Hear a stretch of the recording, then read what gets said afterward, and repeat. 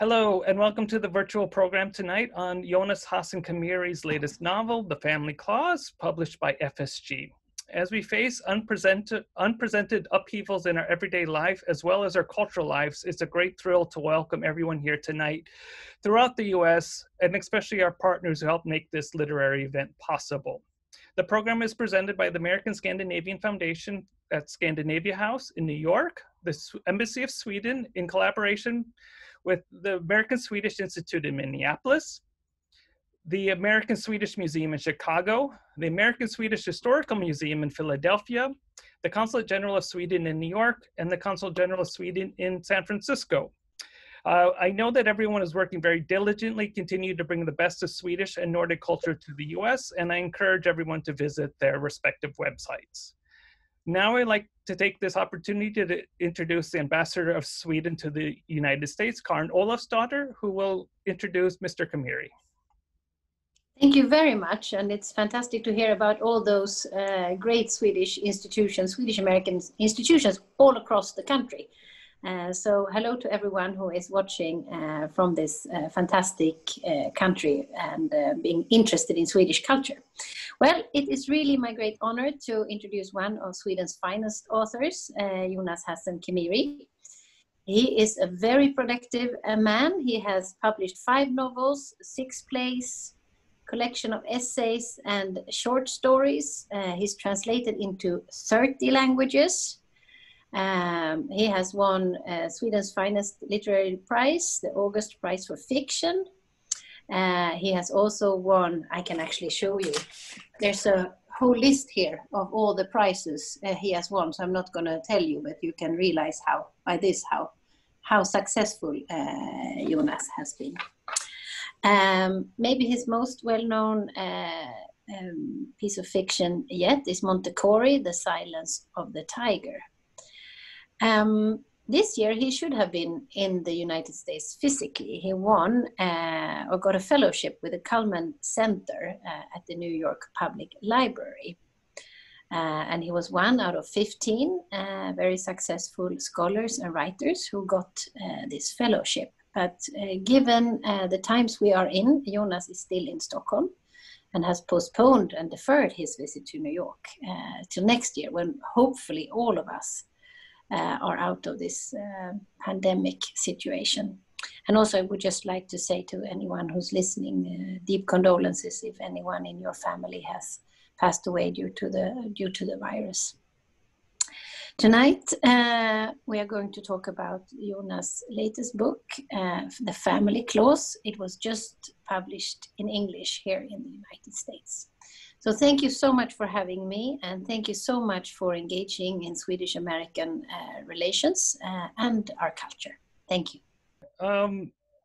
I encourage everyone to purchase the books if they have not done so already through bookshop.org or through your local bookstores. And following the end of the conversation, if you want to ask questions to Jonas, you can put your questions into the chat function located on the bottom of your Zoom window.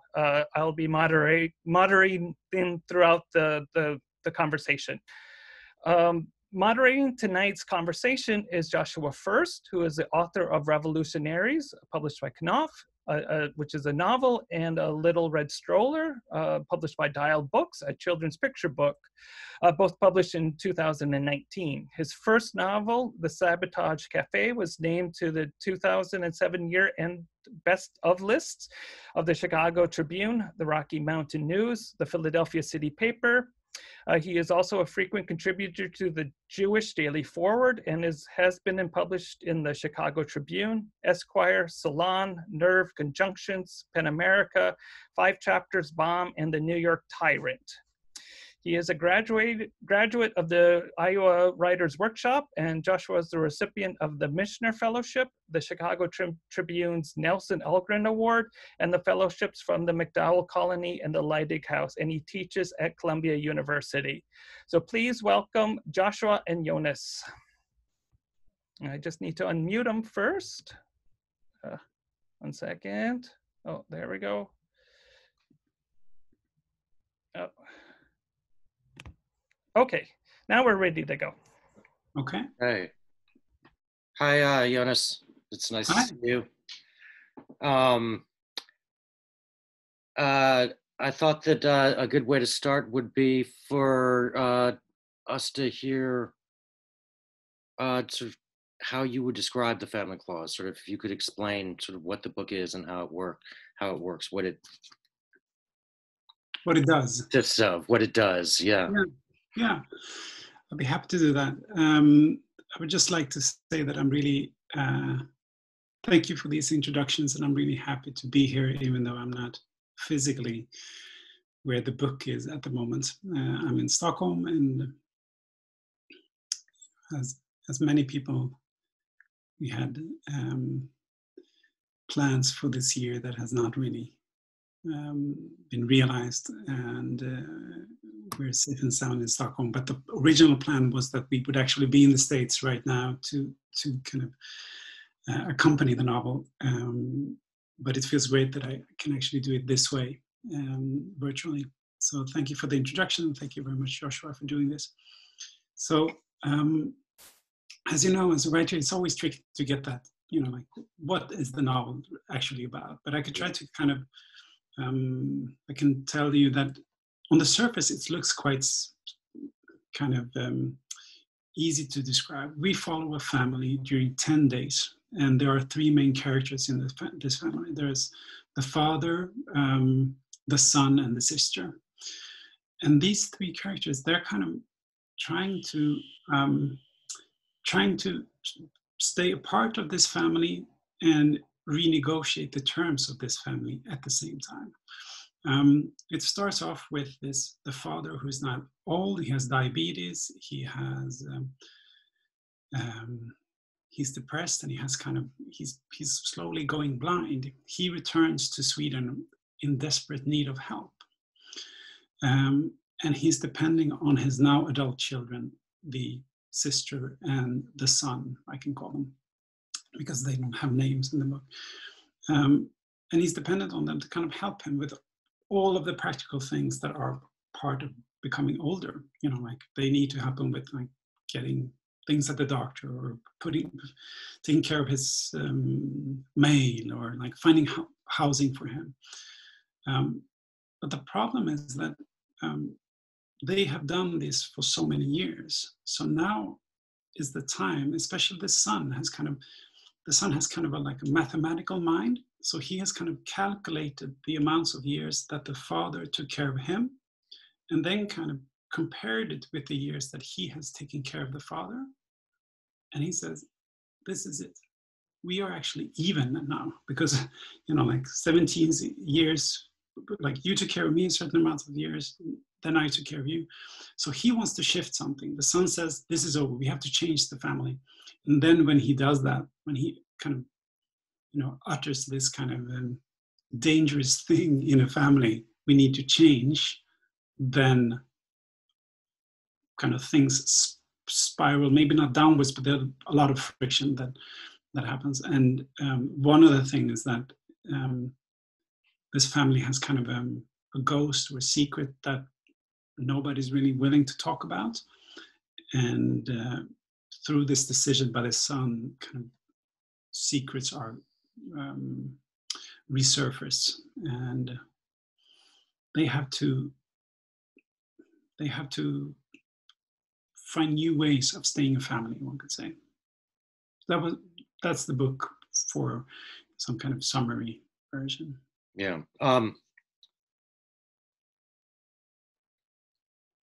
You're right. It's a very hard book to summarize, because there is story and plot there in that manner. But the experience of reading the book is very much about the sort of the viscerally lived experience of moment to moment reality. Yeah. Right. Yeah. And I'm really curious about how you. I'm curious about a variety of things in relation to that, but but I guess how you keep that texture while moving the action of the story around without us feeling like there's ever any action. We're just with these people, Yeah. And that just on the level of, like, literary approach, that's a fascinating gamut. Yeah, thank you. I remember as I was writing it, I had this, actually before we started this talk, we briefly like mentioned Nabokov and Tolstoy, and like one of the things in all the writers that I admire the most, one of the things they do is that they manage to create a feeling of proximity with the characters. Tolstoy does it in his way. Nabokov actually does it in a certain way. I remember hearing, I think George Saunders at one point talked about a form that he used in his short stories that he called third person, and this is a tricky word in English for me, ventriloquists, right? Ventriloquism, yeah. But yeah, like third person ventriloquist. Basically what he does is like, he goes up really close in third person to the perspective of the character that we're following. In the book, that is what happens. We are following these main characters, but we are lying so close, kind of, it's a third person narrative, but we are following them so closely so that we actually understand who they are through the way that they experience their family dynamic. I think I've always been fascinated by kind of the way that we remember things, you know, the way that we kind of choose to remember certain aspects of ourselves. It's particularly interesting. I think it kind of, there's this particular energy when you do that within a family. And I think the simple reason is just like within a family, we almost have to create a narrative for ourselves. You know, I do that with my kids. Like, we are a family who, this is not what we do in our family. Like, we create continuous kind of, the way you do in a family, in a country, you know, you create a narrative of who we are.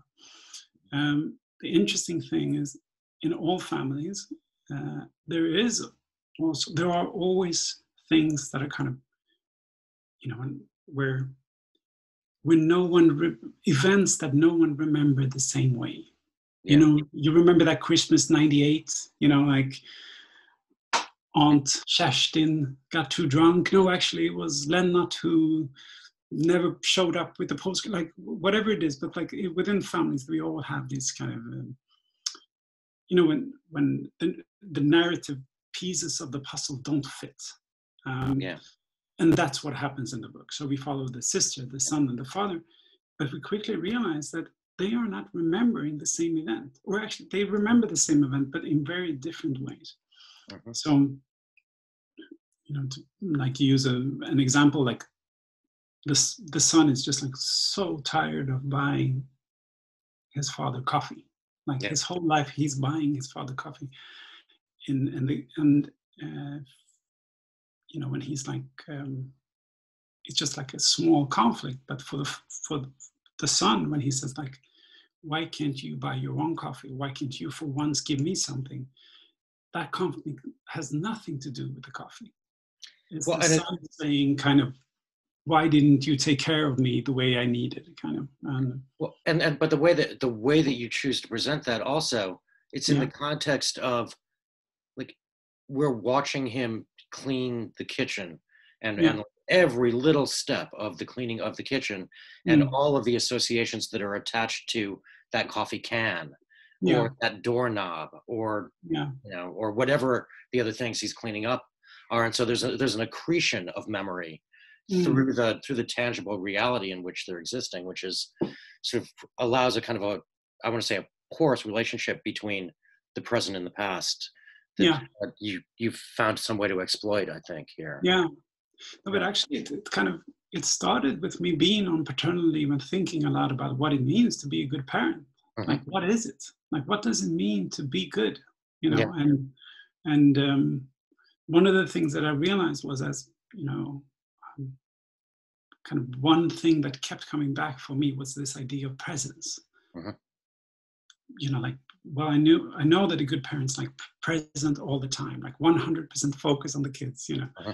And the logical consequence of that is that if you have that idea of a parent as someone who's always present, then the totally normal feelings or thoughts that you have sometimes as a parent, you know, sometimes it's boring, sometimes you just want to read in peace, sometimes you just want to be alone. Those feelings or thoughts became kind of weirdly charged just because they were forbidden, you know. So I think that's one of the keys into the book. That was one of the keys that things that I wanted to investigate, because the son in the book, he has this idea like, I will never be like my father. Yeah. I will never leave my kids. I will be so present that my kids will never be like, they will always sense my presence. And if for a character like that, who has this thing that he's not supposed to feel, you know, for a character like that, it's almost obligatory that at a certain point, if you repeat to yourself, I will never leave, I will never leave, I will never leave, at a certain point, I think he must get out, you know, in order to kind of, the question is whether or not he returns or not to his kids. So that's a thing that happens in the book, actually, that the son is kind of so focused on not becoming something that weirdly enough, he becomes it. Well, it's exacerbated by the fact that he's in the presence of that thing. Yeah. The father, yeah. and is up against other people's perceptions of the father, that, you know, his children, he can't control how they perceive the grandfather, despite maybe his most ardent attempts to control it. But it's also this round robin of perspective creates it's like the book is having a conversation with itself about how parenthood changes a person's perspective of themselves, of their parents, of their children. I thought that there was a kind of an evolution we could see. I mean, I'm not going to say in your thinking, but in the novel creates the sense of an evolution in thinking. Yeah. Because of that conversation, and I wondered if how central that was to your sense of what you're trying to do. Yeah. I knew that at some point I wanted the grandfather to kind of realize that he could not turn back time. So we have these three characters: the father, the son, and the sister. And we also know that the father at some point has had another daughter in another relationship who he has abandoned. So that's kind of the secret in this family, that there is another kid who nobody kind of really mentions. She's a part of the family, but she's not. You know, she has this kind of vague identity. But this child, like, her life has not ended well, one could say. Like, so the father walks around with kind of this heavy body of full of guilt, thinking that, you know, maybe the fact that I didn't take care of her, or maybe the fact that I left her, created chaos in her life. Maybe I'm the one to blame for that. He doesn't have the words to say that, but I think he feels it in his body. It's really heavy to walk around in a body full of guilt. And one of the things I knew when I started out the book, you know, as a writer, you can't control it, but you have kind of vague images where you know that you will end up. One of the things I knew was that the grandfather at some point would kind of invent a time capsule of his own, and realizing that he didn't take care of his kids, would take care of the grandchildren. And I was kind of wondering when that would pop up in the book. And actually it pops up right towards the end of the book, when the son has disappeared and the grandfather, actually, who has never been a good father, steps in to some kind of rescue. Like, he's there for one night. He's there for a couple of hours, actually. During those hours, he does it.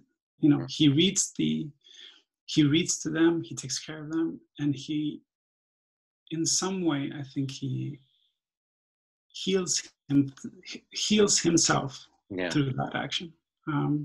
Then, you know, there's a new day and life resurges, and then things become tricky again. But during that night, I think there's something in that turning time on its head that heals him, I think.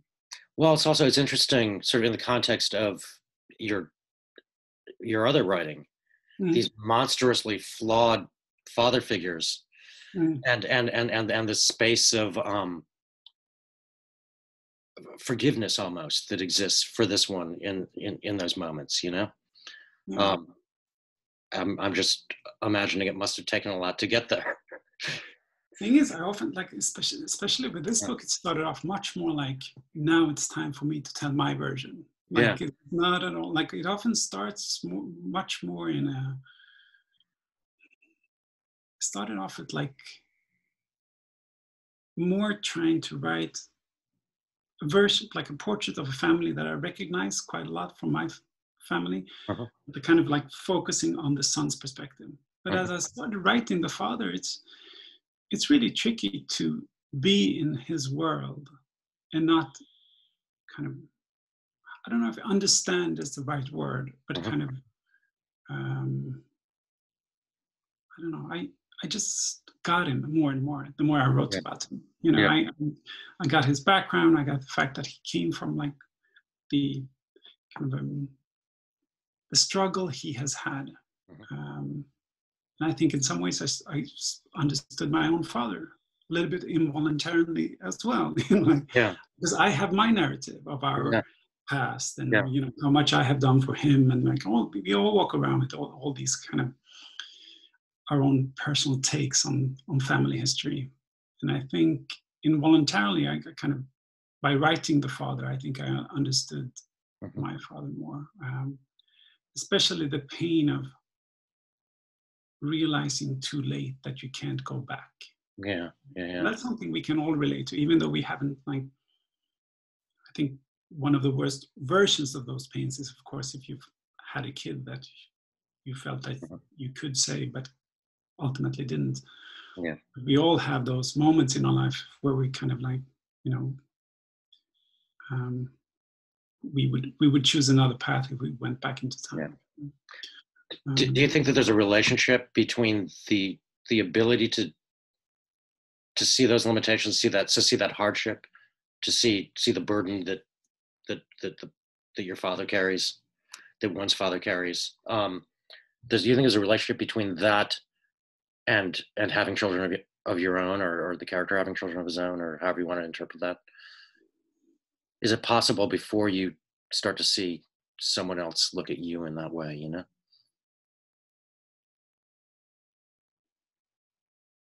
I'm not sure. No, I couldn't have written this book before I was a father myself, that's for sure. I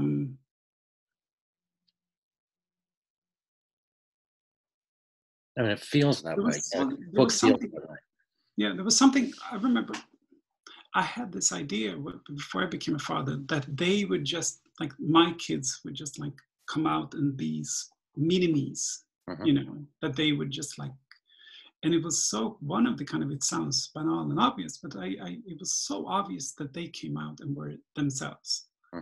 And they kind of, that I couldn't mold them, you know, that they were their own thing and they had their own agendas, and they were one loved soccer, and I have never been on a soccer field in my life before I had this kid, you know. But there's this kind of a feeling that they are actually, that they are not at all like controllable the way that I moldable, or the way that I felt before I had kids. And I think there's something also when I wrote it, I had this really strong feeling that I just knew that the daughter who had been abandoned in the book, that she would come in, and I thought that she would be really rageful. You know, she would come in and be kind of so angry that she had been left, that her life ended the way it did. And I knew that she would come in kind of mid-book. And when she came in, it was with an energy that I hadn't expected. Kind of, she comes, even though she's dead, she comes in and she has a body and she flies, and she's the person who no one is talking about, but now she's here in the book. It's the way that arises is structurally dramatic. It's really interesting how you've set us on this pattern, on this path where we're going Yeah. at the 3 points of view. Yeah. And then the breaking of that point of view in that moment and moving to her Yeah. does stuff on a plot level, on a story level, on sort of a psychological level, on a level of how we understand all of the characters we've been reading about up to that point too. Yeah. Yeah. And I knew that she was going to come in, but I had no idea that she was going to do what she did, because she was forgiving.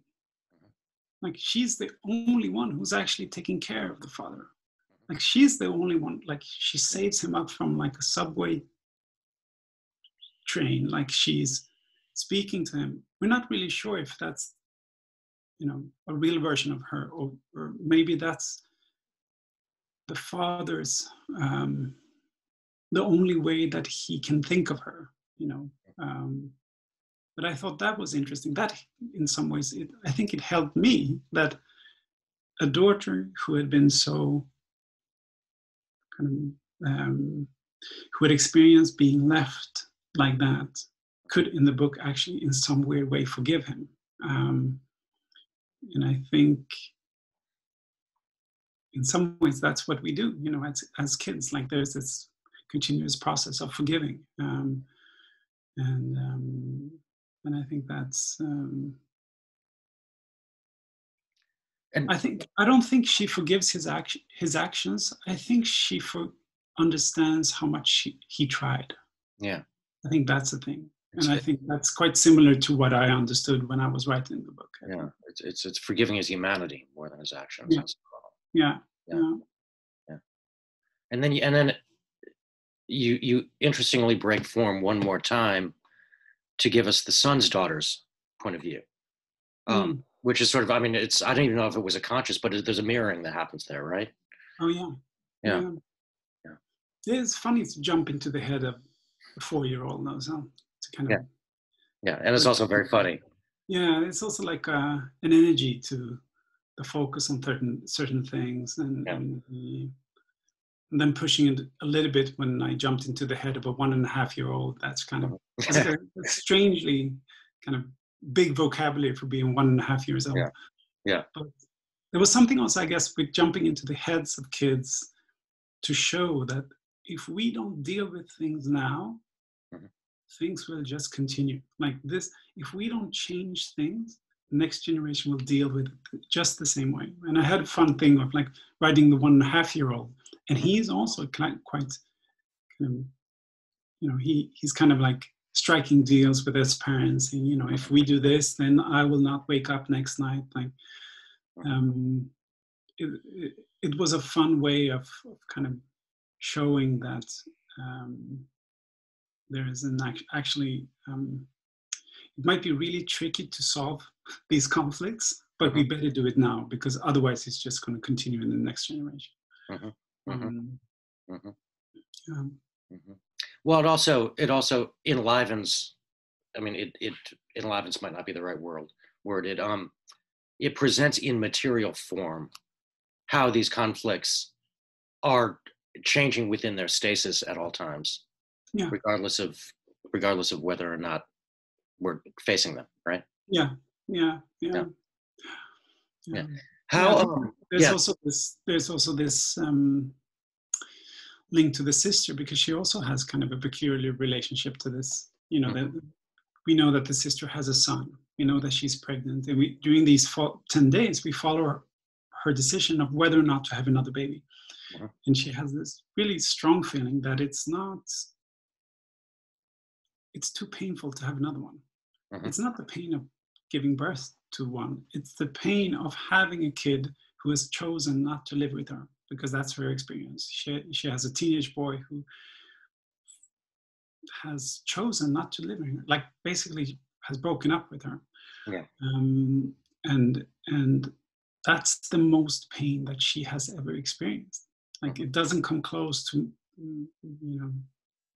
being separated from her husband, ex-husband, or anything. Like, to have your own flesh and blood to say, actually, I don't want you in my life anymore. That's the most painful thing that she has experienced. So that's also another take on these, how this kind of one separation within the family can kind of continue to spiral down into new generations. It creates a very, very direct parallel too, because it's, I mean, as we go through time with her, Yeah.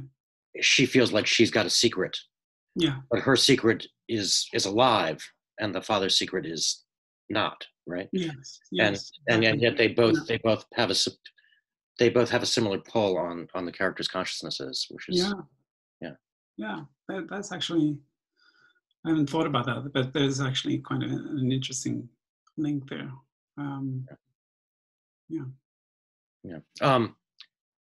You again, sort of looking at this in relation to your larger oeuvre.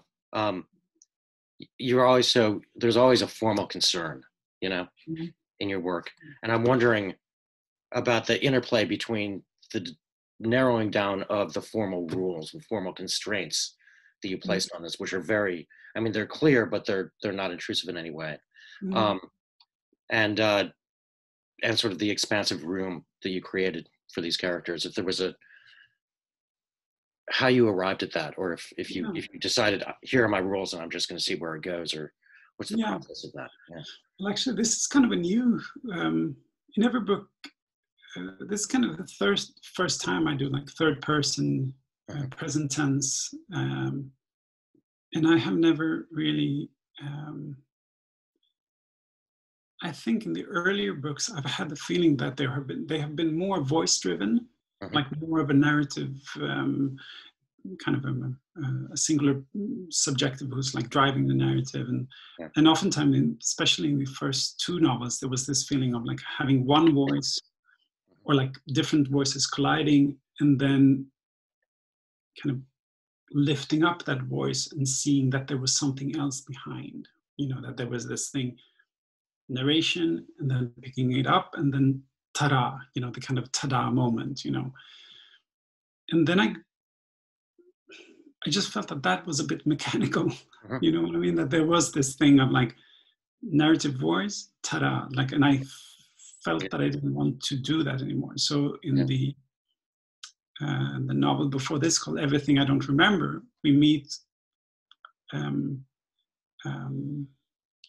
it's actually a writer who's trying to collect evidence of a person who's no longer alive, but all he has is kind of the voices of the recollections of him. So there's a young man called Samuel who has passed away in a car accident, and then the book consists of everything that people remember of him. And a little bit similar to what happened in this book is that someone is gone, but the kind of the disappearance has left a really big shadow, and people are walking around within that shadow and trying to make sense of what really happened. So structurally in this book, I was interested in kind of just being even more, collapsing time even more. So I had the structure of like the 10 days, and then I was interested in seeing how much I could fit within those 10 days, because like that's a narrative arc in itself. But since these are family members who are kind of almost like battling their own story or history, oftentimes they are in the presence of something, and then a memory erupts, and we are transported back into time, and we understand why this specific scene kind of hurt so much. Yeah. Well, there's also the lack of names and the sort of the ironic distance you create with the way that they get named at the beginning of every section, right? A son who is a father. I'm just flipping through the page, the grandfather and the tourist. There's always, I mean, I think like a daughter who is also a mother. There's a way in which we can sense a critical mind telling us something about them beyond their experiences at the same time as we're deeply embedded in their experiences. They're kind of defined by who they are in the families, right? So the mother who's a sister, but maybe she's not a sister because her son has left her, you know, like the father who's maybe not a father because he has left his daughter. So they're defined by their relationships within the family. But the strange thing is that those relationships are also changing. So for example, the son can be very much a father to his kids, But the moment when his father arrives, the grandfather, he becomes a son again, you know. So that's my experience of just like being in a family, you know, like loving them to death, but also feeling like, who are these crazy people? Like, I don't have anything in common with you. I love you to death, but there's like, I don't understand how we're going to, you know, make this family gathering, how we're going to survive it together. And then at the same time, like, I couldn't see myself without them. You know, like all these kind of mixed emotions that you, for people who are like your flesh and blood.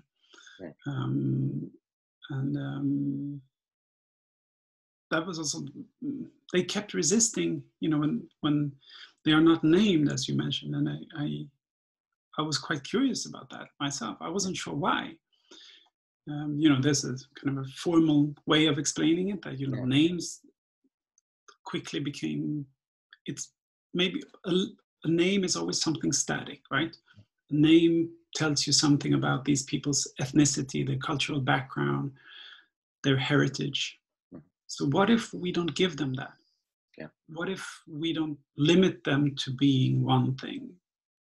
Well, maybe that's, you know, on purpose they don't have names, and there are no countries mentioned except Sweden. We know that the father comes from another country to Sweden. Those who know, you know, there's like, but I thought it would be kind of, since the book deals so much with freedom, I think maybe that this is the reason that it was my way of liberating these characters. You don't need to be stuck in your names. You can actually, when the book ends, you will be free. Maybe that was. Well, it also sort of interestingly, in a kind of a counterintuitive way, because it seems like it would make them more distant for the reader. It creates a much more experience for a much more intimate experience for the reader, which is fascinating.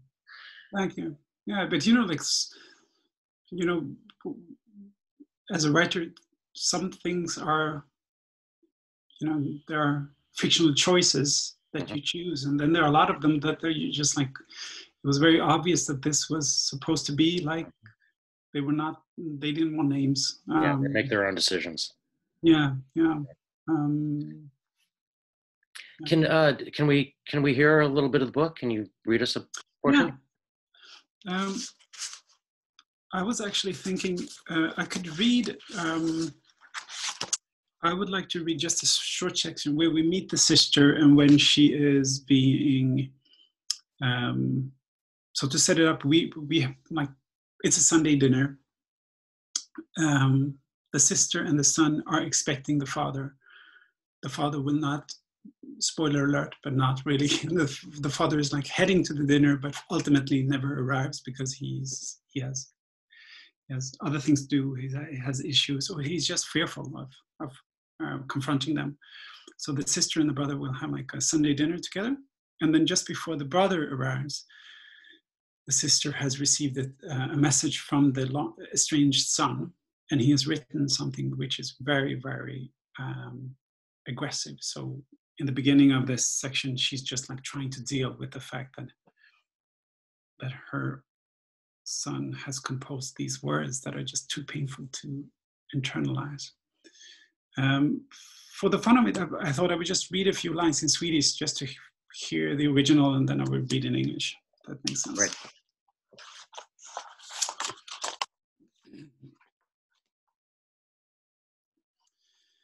En syster som är en mamma läser orden från sin son igen och igen.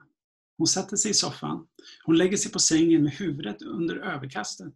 Hon påminner sig om att det som hennes pappa sa till henne när hon var liten, när hon var ledsen, när Elise Petrén eller Francesca Åberg hade sagt något taskigt om hennes födelsemärke i omklädningsrummet. Eller när Max Lutman hade retat henne för hennes håriga underarmar. Pappan satte sig på huk och viskade att de säger bara sådana saker för att de är avundsjuka. De har nämligen förstått att vi inte är som dem. Vi är dubbelt mycket mer. Du kanske tror att du är en vanlig person, men det stämmer inte, viskade pappa. Du har vingar, du är en drottning, du har stjärnfall i dina ådror, dina ögon är fullmånar.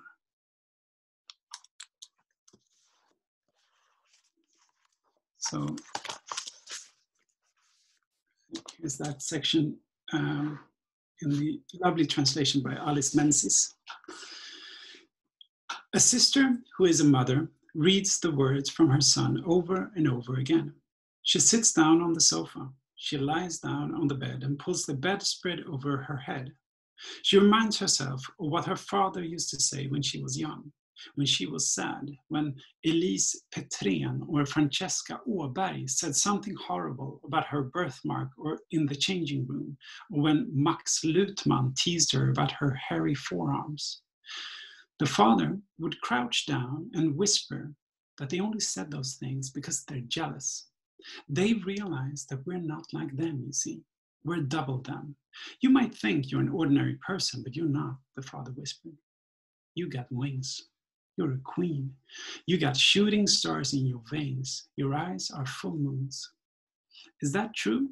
She said, and the father nodded. For once, he was serious. We're not like everyone else, he whispered. We're space angels. Everything we are has always existed.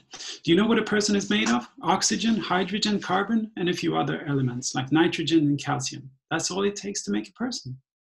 Before you were born, I wasn't interested in having any more children. I had a daughter, I had a son, and though I'd had them with 2 different mothers, I thought it was enough. The world felt full. Then you came along and everything changed. You weren't like anyone else. You were a masterpiece, the end point of humanity. I can spend hours looking at your elbows, the hollows of your knees, the concerned crease you got above your one eyebrow that I recognize from my own reflection. And that birthmark isn't ugly. It's beautiful. It's a sign that you're the chosen one. Chosen for what? She asked. No one knows, said the father. Not yet. But we're both greater than our context.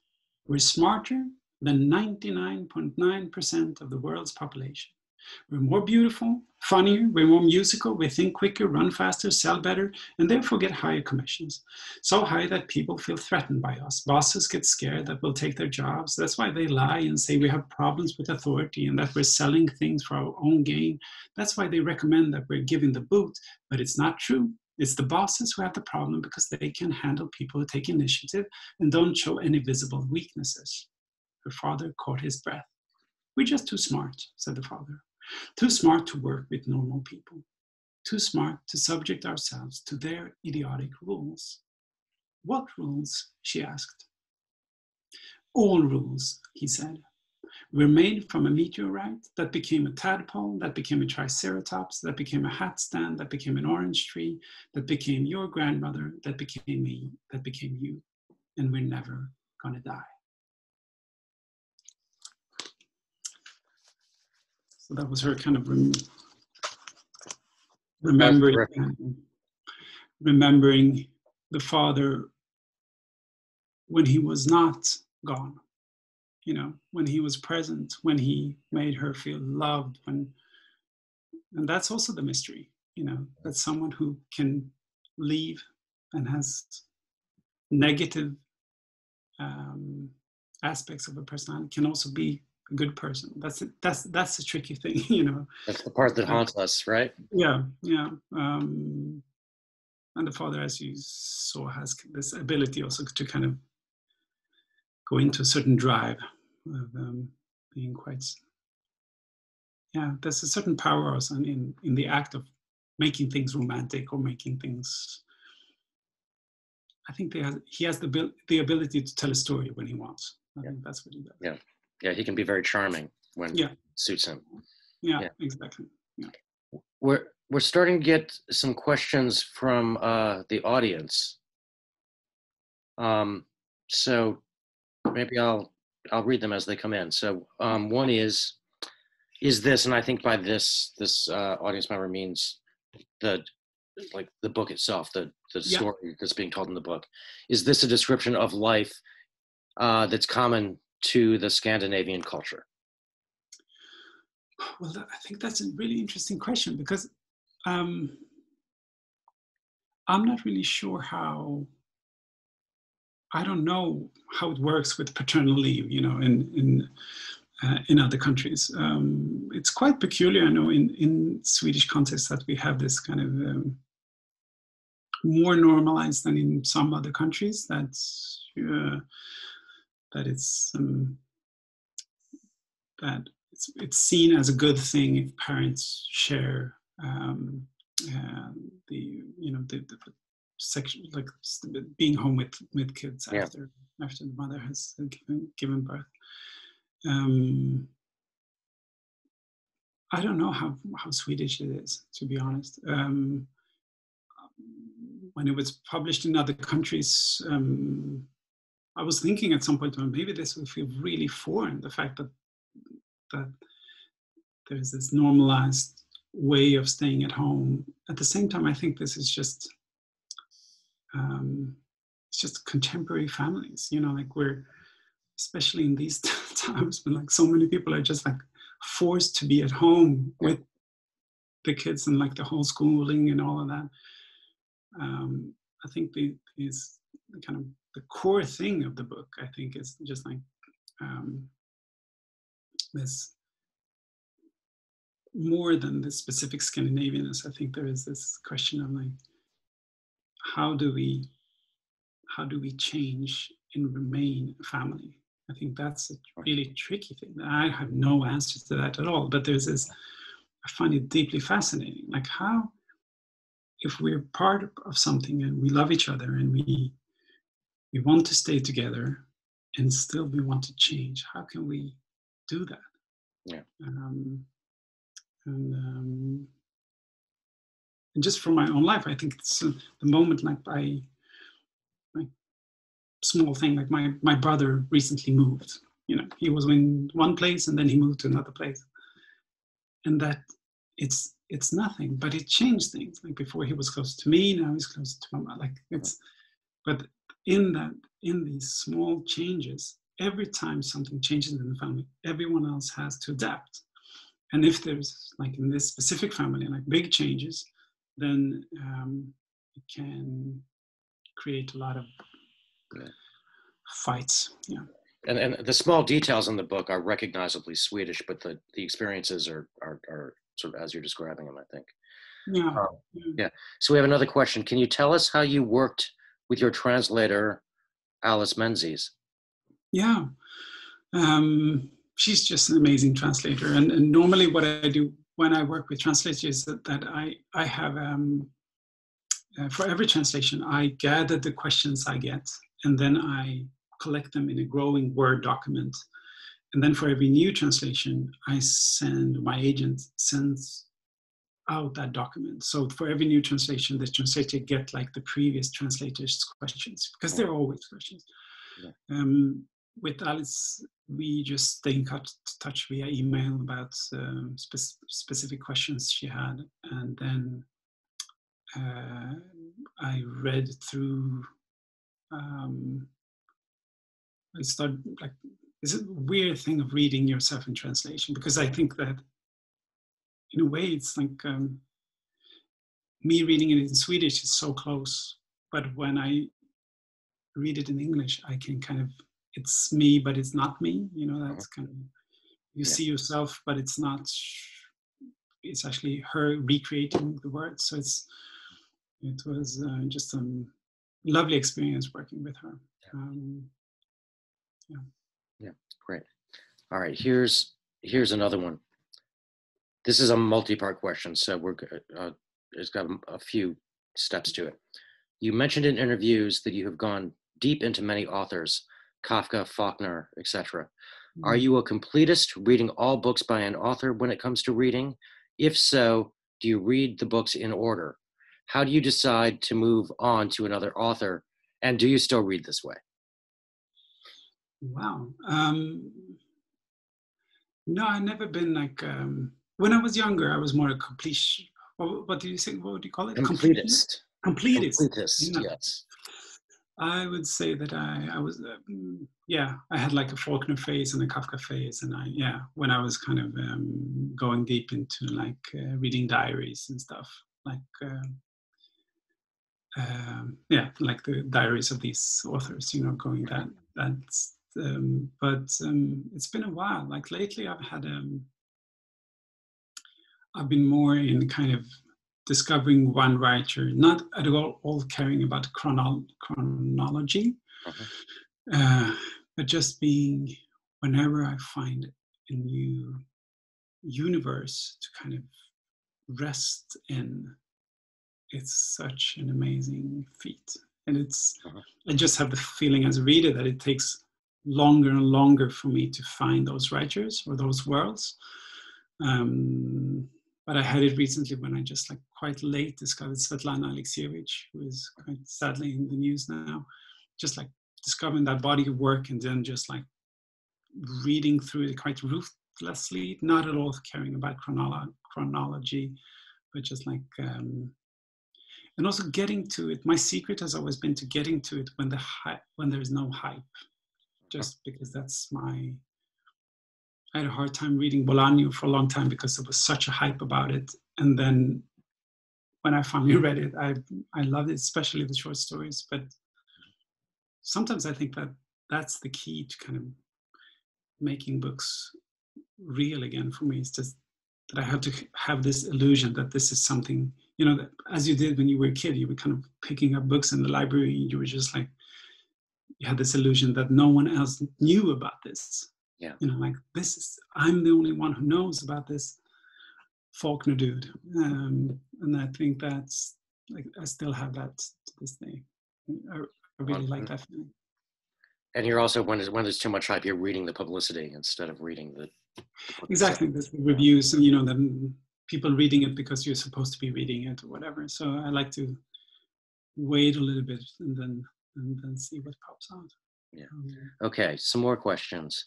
What's your next work? Are you going to go back to writing theater, a new novel, short stories? What is in the works? I don't know.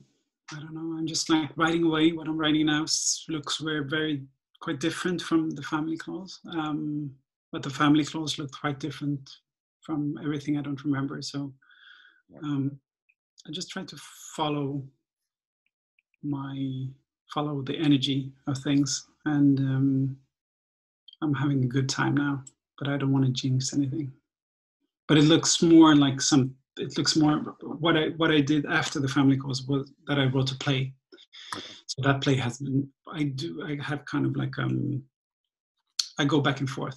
So I wrote a play, so now this looks more like something that should be one day published. How do you know when you just got an idea for a story, how do you know which form that idea is asking to be in? To turn into? With the Family Clause, it felt obvious that it had to be a book because it was, I think it's the most personal book that I've written. So it felt like, and I think books are the most personal form for me because I don't know, like I'm more of a book nerd than a theater nerd, and it just felt like it was such an intimate story, and it felt kind of scary to release it out into the world. So I really felt like it should be a book. And also it's really tricky to make like dead characters believable in plays, right? You need to have, like, dead characters are good in books, but it's tricky to make them in movies. Is awful. So like, but also like, because it's also, I had a lot of fear of releasing this book out into the world, also because I was writing things that I was recognizing from my own family, and also, recognizing myself and this son, who's just like walking around in the world being terrified of making a mistake, having this idea that he's being watched by everyone all the time, and just like trying to clench on to life so much that he can't live it. And I'm not saying that that's me, but I recognize some aspects of him in me. Sometimes I think he's me if I hadn't had the courage to write. It feels like a very earned kind of delicate exposure of something. I get him. Like I get him. Okay, this question, I think what the question's asking is relatively subtle. So let's make sure that Mhm. we understand exactly what it is. As you're a parent and the Yeah. novel deals with childhood trauma, sort of, Yeah. how does it feel to know that you will probably traumatize your own children in some way? Intention versus impact. You don't mean to, but you do. The weight, I think, is asking about the weight of that. Yeah. Well, hopefully this is like, I think like a trauma-free childhood is terrible. I think that would be like the most, like a perfect, I can't imagine something worse actually, to have like a trauma-free. I'm aiming at like low intense, normal traumas, you know. They will have they will have to sit me down and say, this is what the problem with your parenthood, and I will never make the same mistake. Yeah. But it's almost like I can hear them, what they will say. Like they will say, yeah, you thought you were present, you were around, but that was only your body. Your mind was nowhere to be found. Your mind was not thinking about the books or like reading Svetlana Alexievich on this, or just like this. So I think that's the thing that they will kind of, they're going to be like, what kind of presence was that actually, you know? And then they will write their own book, and then, you know, it will just continue, I guess. But I don't, you know, knock on wood, I don't think that they will say that I was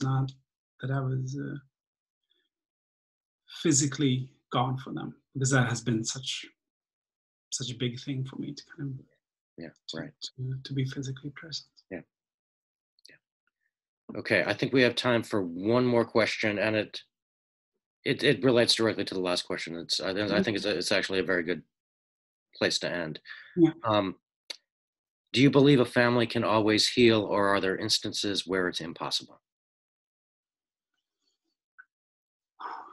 No, I have to say that it's possible to heal.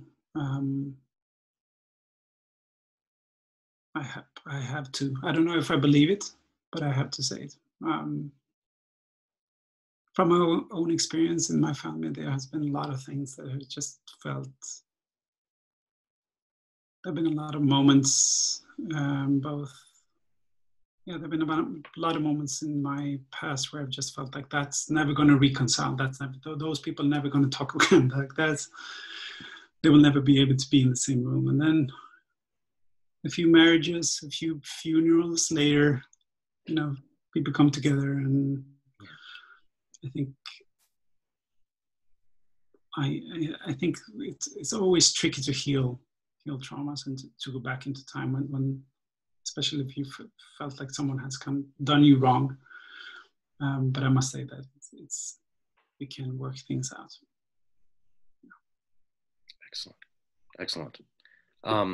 This has been really fantastic. It's been really great to be able to talk to you about the book and about you're thinking about the state of literature at the moment and all the rest of it. It's been a really good conversation, I feel. So thank you, Jen. Thank you so much. Thanks. Take care. Thank you very much, everyone. Thank you for attending. Again, thank you for all our partners. Thank you, Joshua. Thank you, Jonas. Please go out and purchase the books from bookshop.org or your local bookstore. And please do join us again. Thank you again for joining us tonight.